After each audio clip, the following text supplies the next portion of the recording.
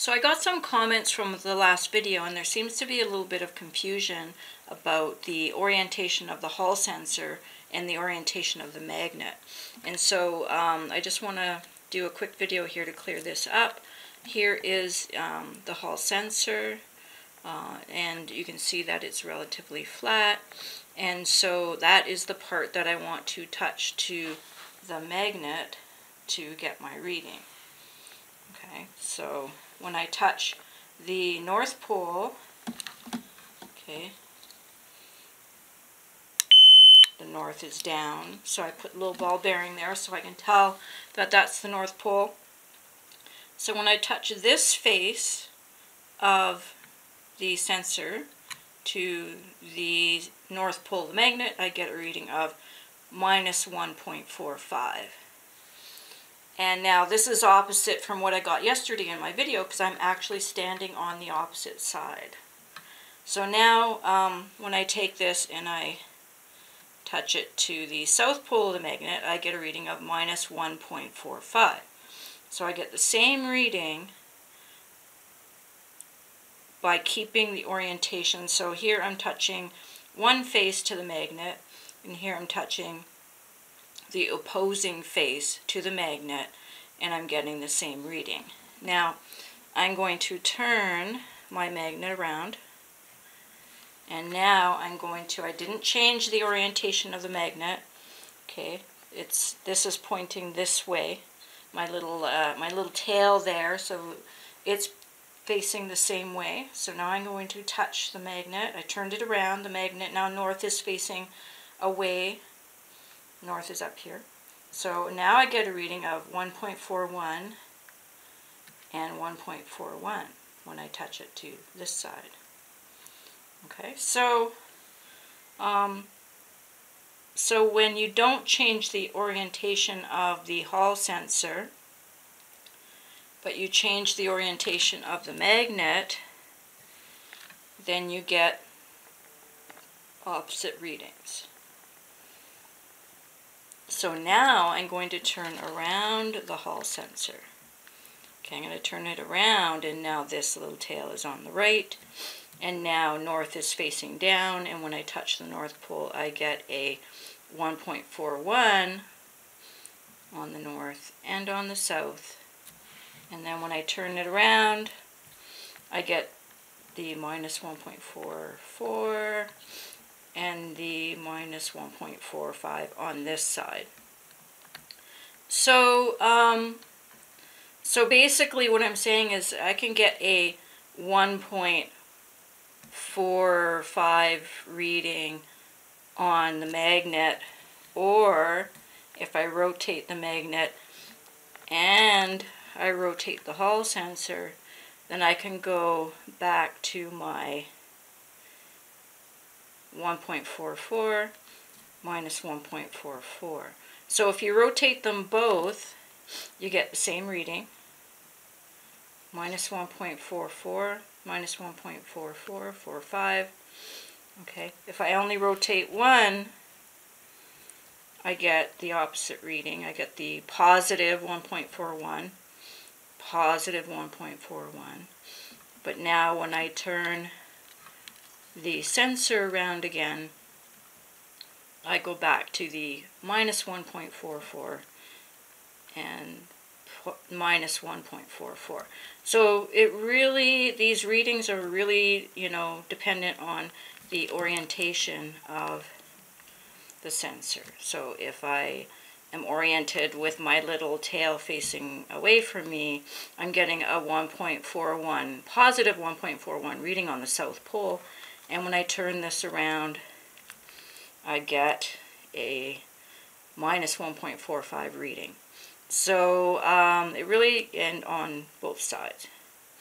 So when the front face, I'm going to call it the front face, when the front face is touching the magnet, I get minus 1.45, and now the back face of the Hall sensor is touching the magnet, and I get a reading of minus 1.45. So I get the same reading as long as I don't turn the Hall sensor. Then I'm going to get a different reading. So this obviously has nothing to do with the magnet and has everything to do with the Hall sensor. So here's another point I want to make. Some people have asked me about this. It doesn't really matter what size of magnet you use, you still get the same reading. All of the magnets I have, or the ones that I bought, are N42 Gauss, or whatever, N42 magnets, neodymium magnets. And so when I read, so this is a little sphere magnet that I painted black, and not that that has anything to do with anything, but I was just trying to remove reflections from the ferrocell image. But anyway, so when I do a reading on the North Pole of this magnet, I get a, you know, minus 1.43. If I go close to the magnet, I can get the, let me take that off so I can get closer now that I know where it is. I get the minus 1.45, which is the highest reading I get on these particular magnets. And so if you can see that the this little flag here is pointing to the right, which means this is the orientation I get. Let's see which pole this is.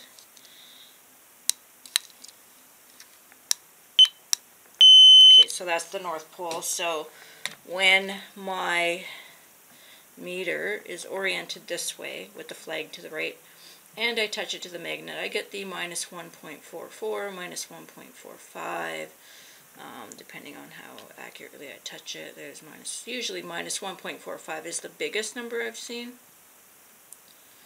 There it is. So I know that's my North Pole.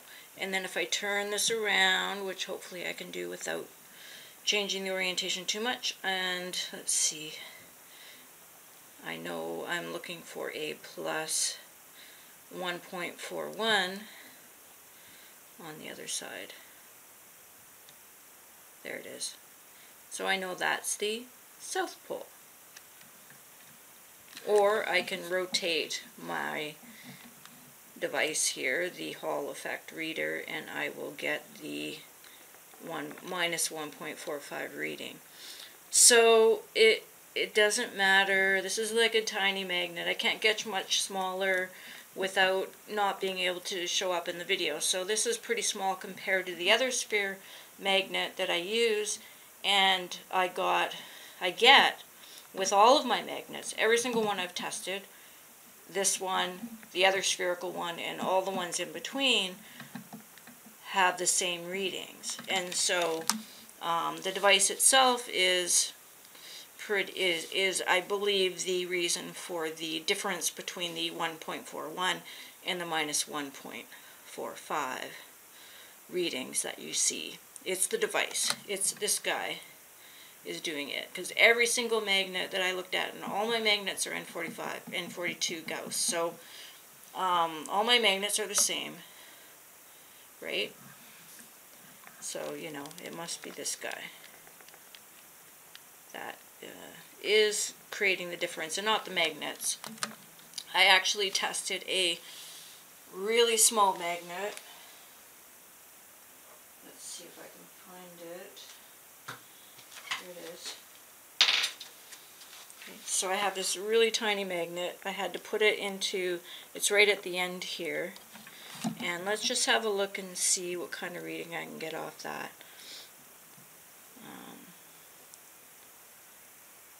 Because it should give me eventually, it should give me the same reading. If it's an N42 Gauss, it might not be. But let's see what the maximum reading I can get on this. There's 1.38. I saw 1.38. 1.38. So this is reading almost as high, if not exactly. I just have to go right to the center. Let's see if I can get it really. 1.36 I saw. You should be able to see it in the video if you scroll. 1.38, and I'm able to 1.37. I was able to stop it there. So even this tiny little magnet is measuring in the order of the, because I know this is, and I know I've seen the minus 1.45 reading on this magnet, so I know it can do it. It's just you have to get the right orientation and you have to get the right spot. and this is a really tiny magnet. So even this tiny, tiny magnet gives the same readings basically as, okay, let's get the negative. So this side is positive and this side is negative. So it's doing the same thing as the other magnets, and it's giving a reading almost exactly the same as the larger sphere magnet that I showed in my experiment. So I just want to make that point, that even it's not the size of the magnet that makes a difference. The size of the magnet does not change the voltage reading on the surface. The surface currents, I guess you can say, are exactly the same no matter what size the magnet is. And the reason I really like that is because of the fractal paradigm, because magnets are the epitome of self-similarity.